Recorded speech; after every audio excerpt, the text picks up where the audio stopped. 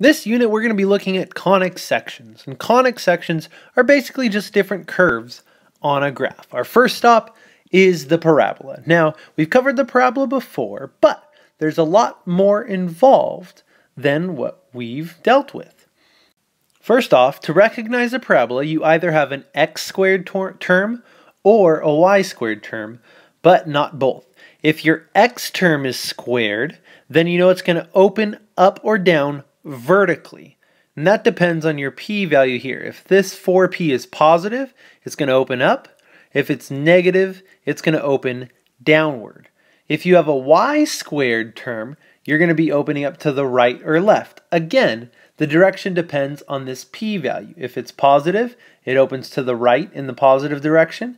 And if it's negative, it's going to open up to the left direction. The vertex refers to the central point of the parabola. So this would be a vertex, this would be the vertex, this would be the vertex, and this would be the vertex. Again, just your central point. And this point is always located at hk, where h is the value that's grouped with x, and k is the value that's grouped with y. And it's always going to be the opposite value. So this parabola here would have a vertex of hk.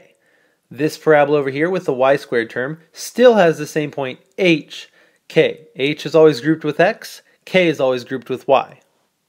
The focus of a parabola is always a point a little bit above or next to the vertex, and it's kind of the focus inside of where the parabola is curving around. So this red dot above the vertex is the focus. This red dot below the vertex is the focus. Same thing here. This red dot to the right is the focus, and this little red dot to the left is the focus. It's always going to be right in between where the parabola is curving around. When you have an x squared term, you find the focus by adding p to your y value. So your h is going to be the same because you want it to be right above or below your vertex h value, and then you're going to add to get your y value p to k. When you have a y squared term, this time the focus is moving either to the right or to the left, so your k value is not changing. This time you're adding p to your h value because your focus is going to be moving in the horizontal direction. The axis of symmetry is just basically a mirror that's cutting your parabola in half. That's going to be symmetric on either side. So here's your axis of symmetry, here's your axis of symmetry, here's your axis of symmetry horizontal, and the same thing for this one, a horizontal axis of symmetry, cutting your parabola in half. You know that when you have an x squared term, your parabola is opening up or down vertically, so you're going to need a vertical line. So you can set your x equal to your h value to get that vertical line. When you have a y squared term, it's opening to the right or to the left, so you know that you need a horizontal line, so you could set y equal to your k value. Lastly, your directrix is a line that's opposite of your focus and it's perpendicular to your axis of symmetry. So what you're going to do there is you're just going to subtract p from your k value in the x squared term, or you're going to subtract p from your h value in the case where your y squared, when you have your y term squared. Alright, that was probably a lot to take in, but let's go ahead and do a couple examples and you'll see how it all pulls together. Alright, so here we have an equation of a parabola. We want to identify each of these and then sketch the graph. First, let's find our vertex. Remember, our vertex is always going to be hk, where h is grouped with the x and k is grouped with the y. So, if I come back over here in my equation, I'm going to have a vertex of hk. My h is grouped with my x, and it's the opposite. So that's going to be 2. Opposite of this negative 2, and my k is going to be grouped with the y and opposite, so instead of 5 it's going to be negative 5. That gives me my vertex of 2, negative 5. Let's go ahead and just put that over on our graph. So if I graph that, I'm going to get a point right here at 2, negative 5. Okay, next up, I'm going to take note of which direction this parabola goes. I see that my y term is squared, so I know it's going to be horizontal, and this p-value is negative, so it's going to open up to the left. Now I'm just going to sketch this graph on here. Normally you could make a table of values, but just for our purposes and saving time, I'm just going to sketch this. I know it's going to open up to the left. All right, next up, we want to find our focus. And the first step to finding our focus is to find this p-value because the focus is dependent on p. So I know in our general equation, this value is 4p. So what we can do is we can take 4p and set it equal to negative 12. If I do that, I'll get 4p equals negative 12. We're going to get a p-value of negative 3. Now let's think back on what a focus is. A focus is always a point just inside where the parabola is going around. And we know it's going to be a distance of 3 away from our vertex. So right away I could graph my focus as 3 points moving inside the parabola. That would be 1, 2, 3. And that would give us a focus point of negative 1, negative 5. Just the distance of negative 3 away from the vertex. And you could see that if we added this p-value to our h, or our x coordinate here, we would have got 2 minus 3, which would have been negative 1. That's another way to get the focus. Going back to our graph, we want to find the axis of symmetry. We know the axis of symmetry is just a line that cuts our parabola exactly in half. And that's going to be a horizontal line right here going through the vertex. Looking at that line, I know it's going, since it's horizontal, it's going to be a y equals line, and it's going to be y equals negative 5. And if we want to go back up to our y term squared, we could see that our axis of symmetry is going to be at y equals k, which is exactly what we did, and we got y equals negative 5.